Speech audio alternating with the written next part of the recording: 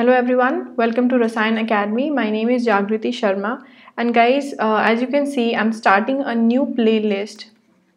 On the NMR Spectroscopy, in which we will be talking about all the basic concepts, as well as after we have done all the concept, I will be making videos on the previous year questions which are asked on the NMR Spectroscopy, as well as which are also having the IR, UV and NMR data.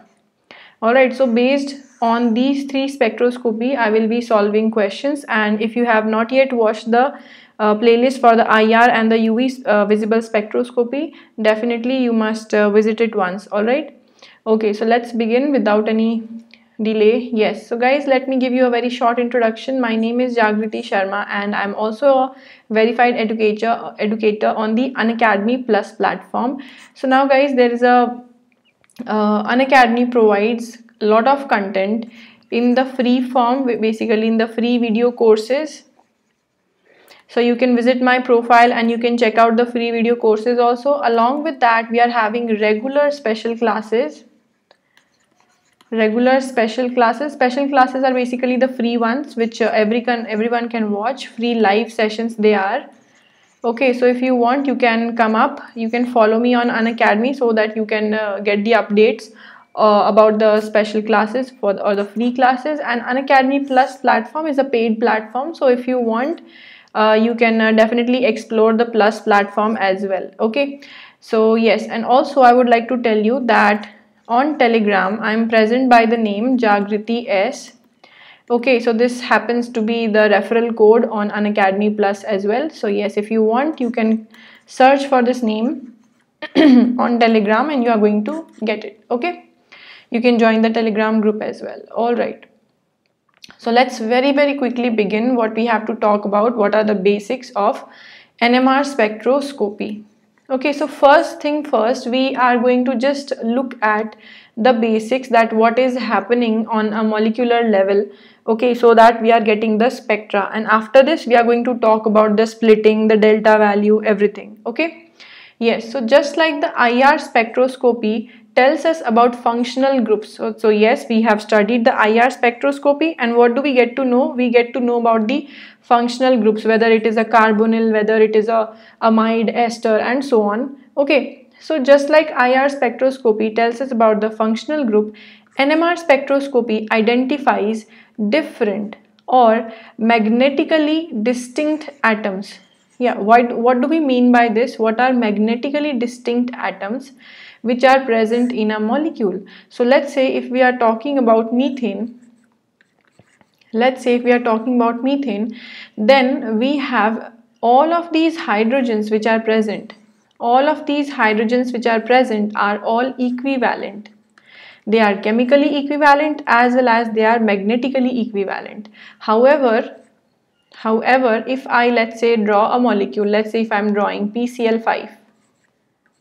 If I'm drawing PCl5, okay, that is a trigonal bipyramidal geometry, all of you know that already. Yes, so if I'm drawing PCl5, then what happens is these two Cl are must be magnetically distinct. Why? Because the hybridization, or let's say the position, is different. Okay, so we are having a lot of stuff going on in the NMR spectroscopy, lot of examples to consider. Okay, but this is a fluxional molecule. What is fluxionality? That also we will consider. A lot of topics are there, so let's start with the very basic one. Okay, so we are going to know about magnetically distinct atoms, which means magnetically different atoms which are present in a molecule. Yes, and how are we going to see that? Okay, so first thing first, nuclear magnetic resonance spectroscopy, NMR, is based on the spinning of the nuclei, right? So there is a very common question that which of the following nuclei will be NMR active and which will not be.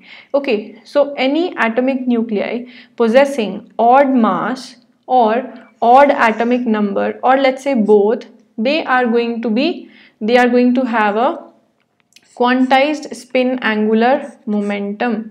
Okay, so just like the electron has a spin angular momentum or orbital angular momentum, even the nucleus has a spin angular momentum. Why? Because the nucleus, it is charged. Okay, it is charged and it is also spinning on its own axis, isn't it? The nucleus is spinning on its own axis, and that is why it is creating a spin angular momentum. Okay, so if the value of spin angular momentum, the molecule is going to have a spin angular momentum if the mass is odd, or the atomic number is odd, or let's say both of them are odd. Let's see some of the active nuclei. So first of all, if we talk about protium over here, 1H1, so definitely you can see both of them are odd, both of the atomic mass and the atomic number are odd. Okay, similarly, if we go to deuterium over here, you can write it 2H1 or you can write it D also, deuterium. So here we are having odd atomic number. Similarly, if we go to C13 carbon, now this is an isotope of carbon. C13 is an isotope of carbon which is present in a very less amount, 1.11%, but yes, it is active. Why? It has got a odd nuclei. Similarly, if we talk about the normal nitrogen isotope, the atomic number is 7, it is odd, and definitely it is NMR active. If we go for oxygen, the 1708, this isotope is NMR active. For fluorine, both of the mass and the atomic number, both of them are odd, so it is going to be active. Same goes for phosphorus, it is active, and same goes for chlorine, right? So these are our active isotopes which are commonly talked about. And let me tell you guys, there is one very important thing which is again asked, that for example, if you are studying the proton NMR spectroscopy and suddenly a question is asked to you from the 19F NMR spectroscopy, then you don't have to get confused, because you are going to see something from which you will be able to predict the values, or the the values or the splitting values which are going to be similar. See, so let's talk about the nuclear spin quantum number, which is I. Okay, so we know that the nucleus is going to spin, so it is definitely going to have a spin quantum number. So for hydrogen it is half, and let's check that for how many other isotopes it is half. For C13 also it is half.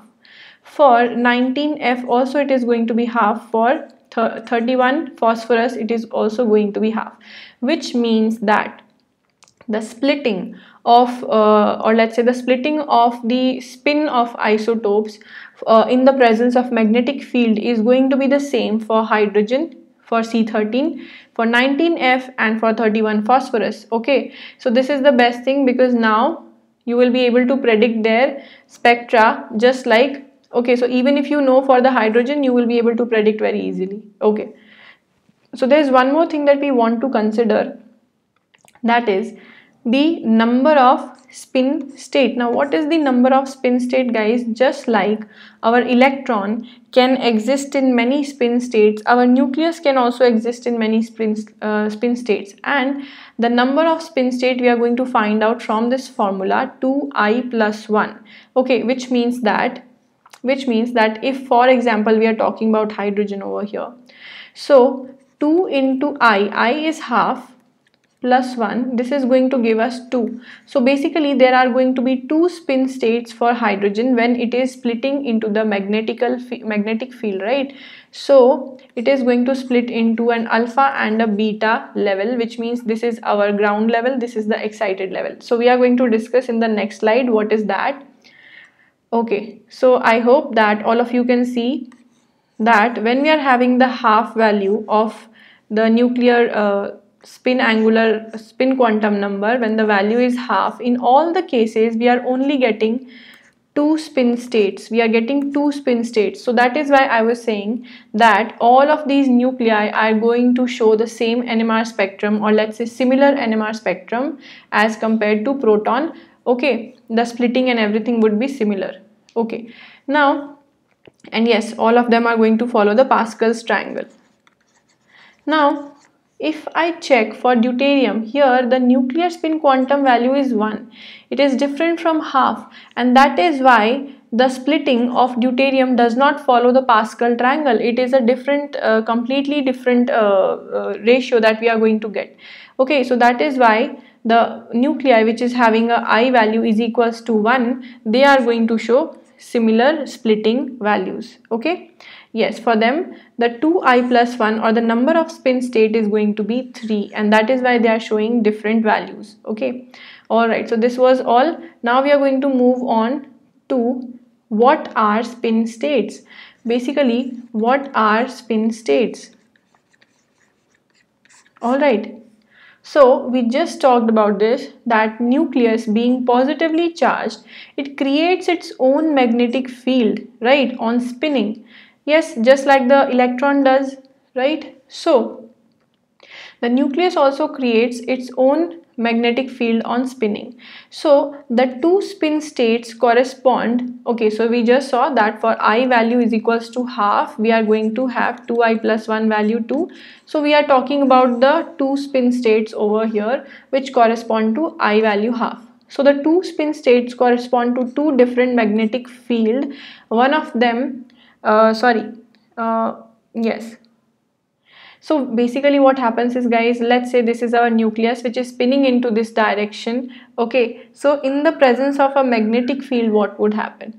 In the presence of a magnetic field, what would happen? Some of the nucleus are going to create a magnetic field which is in alignment with the applied magnetic field, and some of them are going to oppose the applied magnetic field. So let's say these are our nuclei which are basically moving in the spinning in some random direction. Okay, all of these are random nuclei. So when we are applying a magnetic field like this, there are going to be some nuclei which are going to be aligning, whose magnetic field are going to be aligning in the same direction as the applied magnetic field, and you see that the nucleus, the number of the nucleus is greater than the number of nucleus which is opposing. Okay, so let's say this is our alpha and this is our beta. So for alpha, these nucleus are those which are existing along with the applied magnetic field. Okay, yes, so that is why we generate two spin states, I is equals to plus half and I is equals to minus half for the ones which are aligning and the ones which are opposing. Okay, yes, the nucleus spin of either align with or oppose the applied magnetic field as shown above. So this is why we are generating the two spin states for I value half. Okay, now yes, so who is going to have I value plus half and who is going to have I value minus half? That is the question. It's very easy. As we are applying the magnetic field, the nucleus are being separated into two types basically. Some of them are going to align with the magnetic field, which is our B naught. So they are going to be I is equals to plus half. They are going to have a more stable state, and those which are opposing the applied magnetic field are B naught, are going to have I equals to minus half, and they are going to be unstable. All right, yes. Now what this energy difference between the alpha and the beta state, this is going to give us the peaks. All right, this transition sorry, this transition of the alpha nuclei into beta, this is going to give us the peak of NMR. And as you must have seen that the splitting also depends on the magnetic field. Yes, magnetic field strength matters for the splitting. And how is that going to happen? If I am just increasing the magnetic field, let's say, if I am increasing the magnetic field, the difference between these two states is going to also increase. So let's say if this was a lower magnetic field, this is our alpha and beta with a lower magnetic field, and if I increase the magnetic field to very high value, then the splitting would also increase. All right, and what would happen? A greater amount of energy would be required for the nuclei to go from the alpha to beta state. Okay, so we can say that the frequency is directly proportional to B naught. As well as, what is frequency, guys? Frequency is just a measure of energy, isn't it? It is just a measure of energy. So greater the splitting caused by the magnetic field, greater the energy is required for transition to take place. E is equals to h nu, and we also know that energy or the change in energy is going to be equal to the gyromagnetic ratio multiplied by the magnetic field multiplied by Planck's constant divided by 2 pi. Okay, so we are not going into the derivation, but you just have to remember that energy is proportional to the applied magnetic field. Okay, and similarly the frequency is also proportional to the applied magnetic field, as you can see over here. Now gamma is our gyromagnetic ratio, which depends on different nucleuses, and higher the value of gamma, higher is going to be the sensitivity of the nucleus that we are dealing with in the NMR spectroscopy. Okay, so yes, so all of it boils down to what are the number of spin states. If I value is equals to half, we are only going to have 2 spin states derived by the formula 2i plus 1. Okay, and the same thing is going to be repeated for the 1h1 for the 19f9 and for 31 phosphorus 15 and so on. Okay, so it is going to be the same for all of these, right? So yes, so guys, this was a little bit of theory about the NMR spectrum, right? How are we going to get the peaks? It was all about it. Now, what are going to be the delta value? What is going to be the spin pair coupling? I'm making more videos on that. And if you like this video, so please give it a thumbs up. Definitely give it a thumbs up, guys. And yes, also share it with your friends if you think the content is worth it. And also subscribe to the channel, because definitely I'm working on creating a playlist of a lot of topics. The NMR spectroscopy I have in my mind, then there is mass spectroscopy, then there is name reactions and so on. And yes, I promise to be active and let's say upload 2 to 3 videos per week. Alright, I'll try my best to be active. And yes, thanks for watching everyone. Thank you from Rasayan Academy. Please follow and subscribe if you haven't. And guys, if you want, you can visit me on Unacademy. A lot of free content is being developed and definitely it is going to be helpful to you. Thank you so much for watching. I'll see you very, very soon.